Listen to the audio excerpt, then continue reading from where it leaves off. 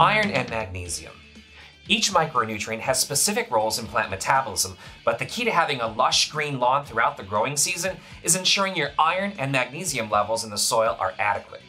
Now, the green color in plants comes from chlorophyll, a heavily pigmented molecule that is responsible for photosynthesis, which, as we know, is the process by which plants create sugar from sunlight, carbon dioxide, and water. Now, chlorophyll is synthesized through a long series of metabolic reactions inside plant cells, and iron is needed in several of those synthetic steps. So where does the magnesium come in? A single magnesium atom can be found at the center of every chlorophyll molecule. So without iron and magnesium, plants wouldn't be able to produce chlorophyll. Now, chlorosis is a common condition in turf and other plants where iron and magnesium deficiencies can cause plants to turn a pale or yellow color. If your turf is exhibiting these symptoms, you may have an iron or magnesium deficiency. Of note, low levels of nitrogen can also cause chlorosis-like symptoms, so always ensure your plants have an abundance of nitrogen. Now that we understand the importance of iron in plants, let's take a brief look at some of the more common sources of iron in the fertilizer industry, as there are many. Again, iron isn't packaged in a fertilizer blend in its elemental form. It comes in the forms of sulfates, oxides, sucrates, chelates, and coupled with organic matter. While this list may seem overwhelming, each form of iron has certain advantages and disadvantages. Once you understand the properties of each, it becomes apparent why certain sources of iron are preferred in certain situations. Let's take a brief look at this chart citing some common examples of iron used in turf fertilizers. At the top, we have ferric and ferrous sulfate. Note that these compounds have a relatively low iron content, only 20 to 23% by weight. However, sulfates are very soluble, which means the iron is more readily dissolvable in water and available for plants to take up. Sulfates are relatively inexpensive and can give turf a quick green up in only a few days, but they do have one drawback: they tend to stain concrete and pools relatively easily. Now, if you're a greenskeeper fertilizing your fairways, this won't be an issue.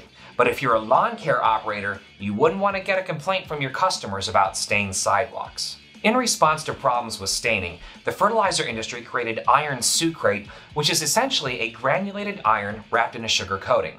Iron sucrates can easily be blended with any fertilizer analysis and spread conventionally. If an iron sucrate granule strikes concrete, it can easily be swept or blown off without causing any staining. Note that iron sucrate has twice as much iron by weight compared to iron sulfate. However, it does have one major drawback: it's not very soluble, which means an applicator is going to need to use a lot more iron sucrate compared to iron sulfate to get a nice green up, and that green up may take several weeks to become apparent. Next, you'll notice that ferric and ferrous oxides have a much higher iron content, between 69 and 77% by weight. The advantage of these iron sources is they're fairly inexpensive. However, the drawback is they're just as or less soluble than iron sucrate. That's because most oxides have little or no solubility in water. So again, if you're looking to get a quick green up, iron oxides probably aren't your best bet. Next, let's examine iron chelates or chelated iron. We often hear the term chelated in the fertilizer industry, but many don't actually understand what that means.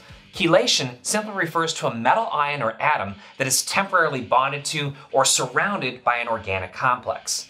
An organic complex is just a large carbon-based molecule. In essence, chelated metals are protected or encapsulated by organic material. There are three major types of chelated iron used in the fertilizer industry: EDTA iron, DPTA iron, and EDDHA iron. Each of these chelated irons has a different binding affinity. Now, the term binding affinity can best be explained by comparing different kinds of magnets. Some magnets are easy to pull apart, like pulling a refrigerator magnet off a refrigerator. And some magnets are almost impossible to pull apart, like trying to pry two rare earth magnets. Of the three chelated irons listed in our table, EDTA iron is by far the most commonly used in the industry. This is because it has a relatively weak binding affinity, which means it releases its iron relatively easily so plants can take it up. So why do we use chelated irons? Simply put, they are 100% soluble and provide plants with a relatively quick green up, typically within only a few days of application. Note that chelated irons are only 1 to 14% iron by weight, which is very little. However, a little bit of iron goes a very long way because, again, chelated iron is 100% soluble. Not surprisingly, chelated irons are much more expensive than other iron sources, hence they are typically only used in specialty situations.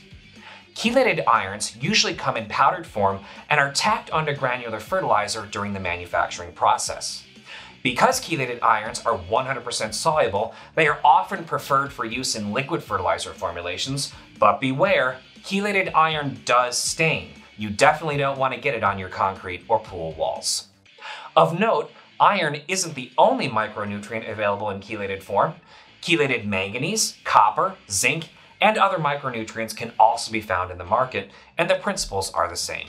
In summary, iron sources can vary by iron content, solubility, staining tendency, and price.